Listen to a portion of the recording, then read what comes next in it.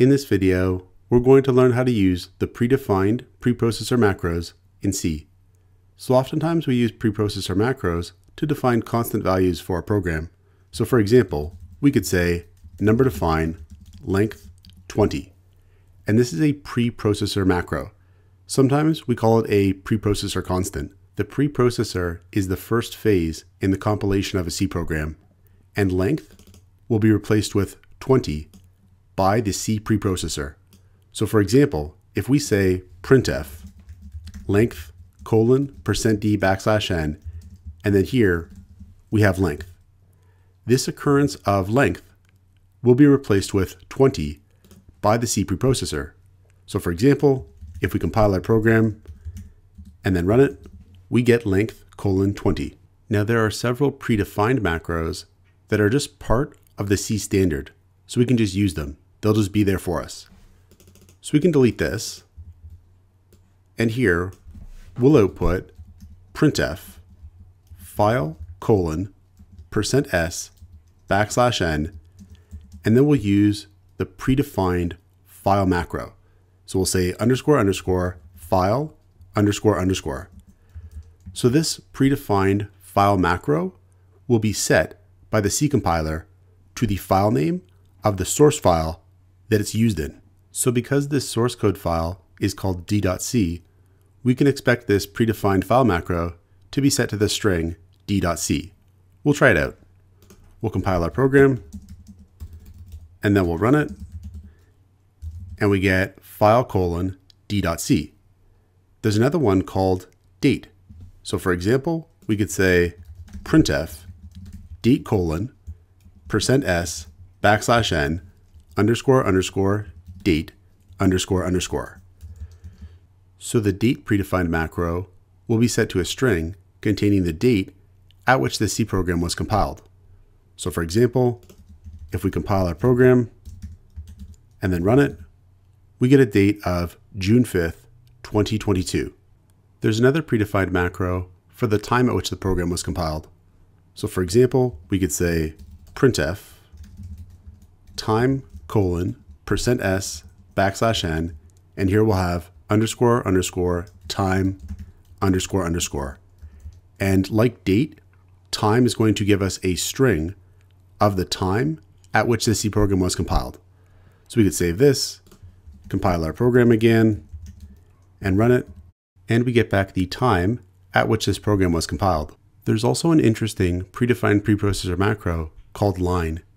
It will be set to the source code line number wherever it appears. So for example, we could say printf line : %d \n __line __. And because this predefined macro occurs at line 12 of our source code file, it's going to be set to line 12. So for example, we'll compile our program and run it, and we get line 12.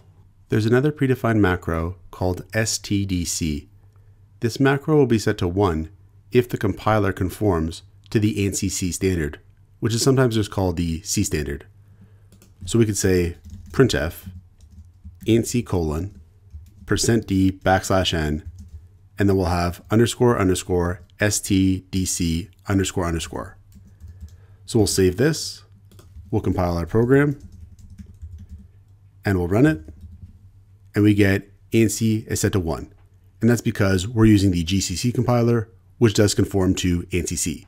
So in terms of where and when we might use these predefined macros, these macros give us information about the internal source code and compilation of our program. So for example, I've seen the file and line predefined macros used to help implement logging.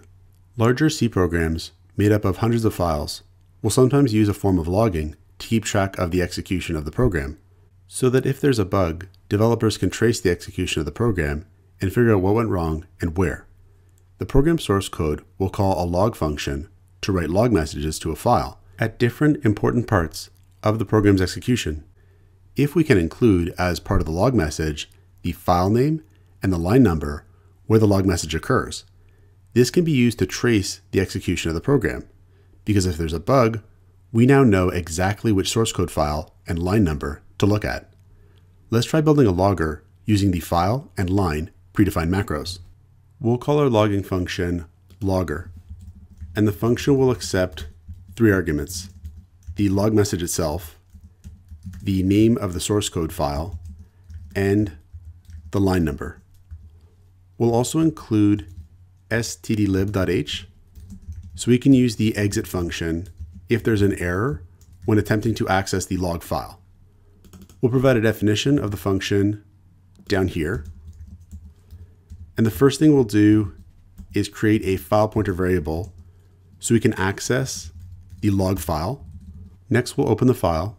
We'll say file is equal to fopen log.txt, and we're going to open the file in append mode so we can append additional log messages to the file every time we go to write a new log message. We'll check to see if the file opens successfully. So if fopen fails to open the file, it's going to return null. So if file is equal to null, that means there must have been an issue when trying to open the file.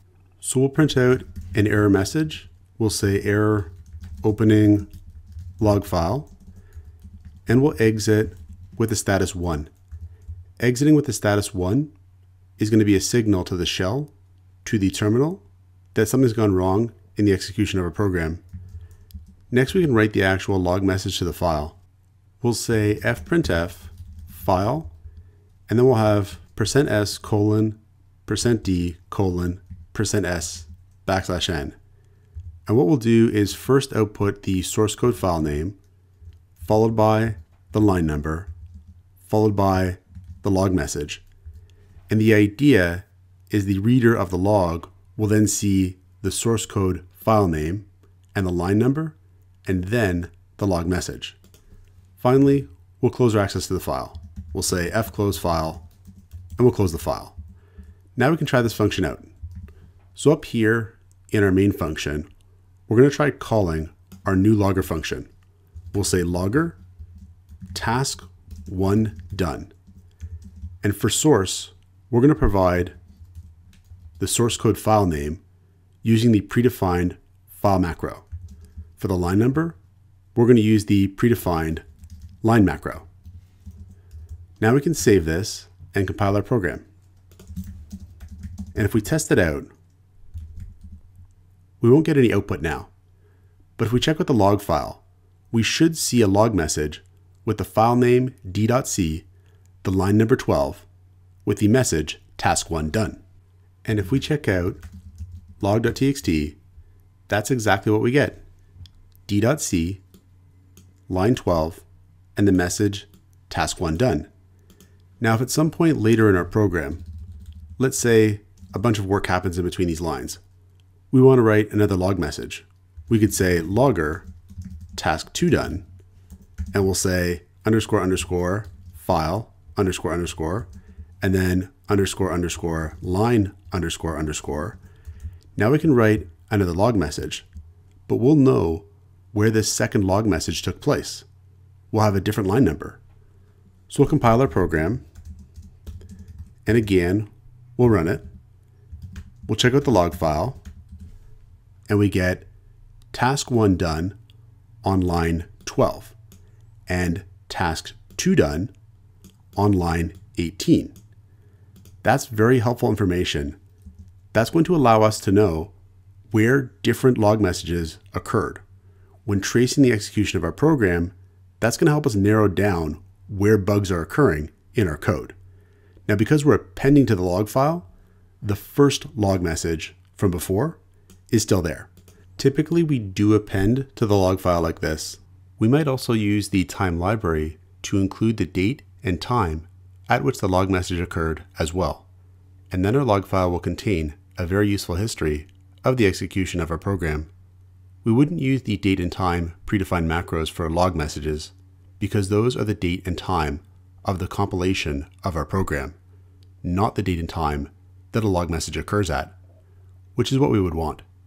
But we might include the date and time predefined macros at some point in our logs, because they would let us know the date and time the program was compiled.